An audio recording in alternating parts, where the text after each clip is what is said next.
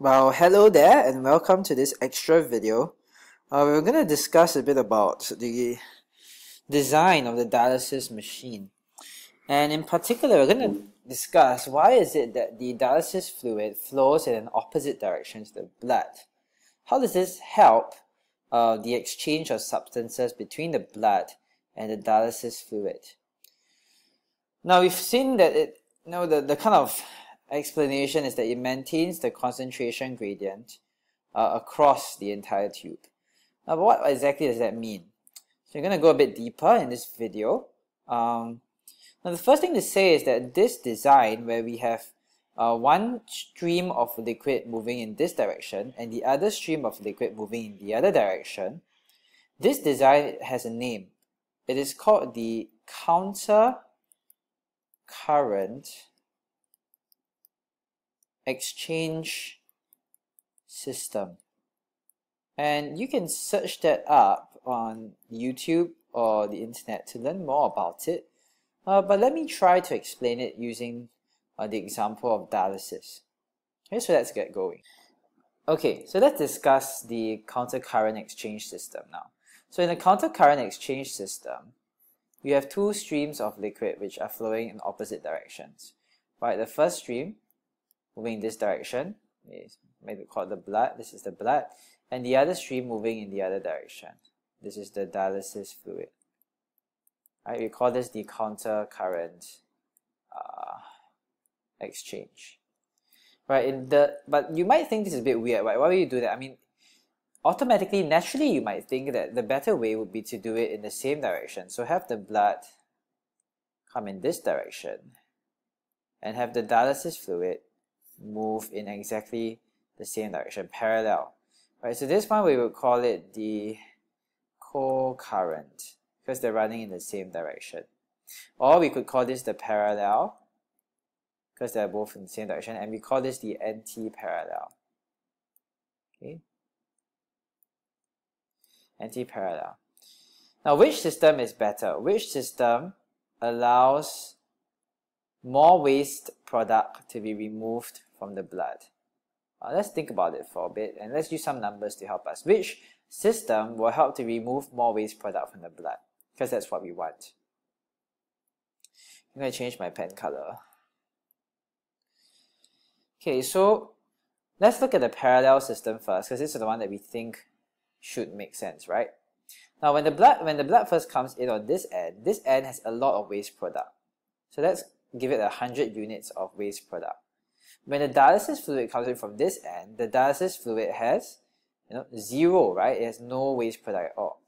So what's the concentration gradient here? It's very large, right? There's a very big concentration gradient here. So a lot of waste product will move across. Now, as the waste product moves across, this one will decrease and this one will increase. So let's look at the next step. So let's say 20 units are transferred over, 80 and 20. Right, at this point here, what's the concentration gradient? It would be 80, 20, so there's still a bit of concentration gradient, 60 of it, 60 difference. So we can draw that some urea will still be transferred over, waste products transferred over. But can you see that the concentration gradient is kind of decreasing across? So in the next step, you're going to see a problem soon. 60-40. So the concentration gradient is decreasing. And there will reach a time then that it will equalize 50-50. And at this point, there will be no more concentration gradient. They'll have equalized, both the blood and the dialysis fluid will have equalized in concentration. So what is the total amount of waste product that has been transferred over in a parallel system? 50 units of waste removed from the blood. Well, of course, this number 50 is just an example, okay? You don't actually have 50 units or whatever. I'm just using these numbers as an example. Let's look at the countercurrent system. Now this one, the blood will come in same with 100, right? And the dialysis fluid will come in from this end with 0. Now, as the blood moves across here and there's exchange taking place between the blood and the dialysis fluid, the amount of waste product here should decrease in this direction, right? Does that make sense? So it should decrease. So let's say from 100, it goes to 80, 60, 40, 20, right? It should decrease, right? If you think about it. If let's say exchange happens across the entire tubing, which is what the countercurrent system should do, it should decrease across the whole tubing. And this end here, it should increase across the whole tubing. So 20, 0, right? As urea is transferred over, it should increase in this direction, right? The amount of waste product. So 20, 40, 60, 80. Now, so what we see in the countercurrent system is that even at this end, there is some absorption, right? From 100 units, the waste product will move to 80 units by diffusion. There's a concentration gradient here, there's a concentration gradient here, there's a concentration gradient here, concentration gradient. There's even a concentration gradient at the end of the blood going to leave the dialysis machine. So in this case, there's a concentration gradient throughout the entire tubing. And the end result is that how many units are removed? Can you see? 20, right? So the end result is that 80 units of waste are removed. So the total amount of waste removed is actually more in a countercurrent system, because if the tubing is long enough, right, you need a long enough tubing, very long. If the tubing is long enough and transfer of substances happens across the whole length of tubing, then actually the countercurrent system allows you to have a greater amount of transfer.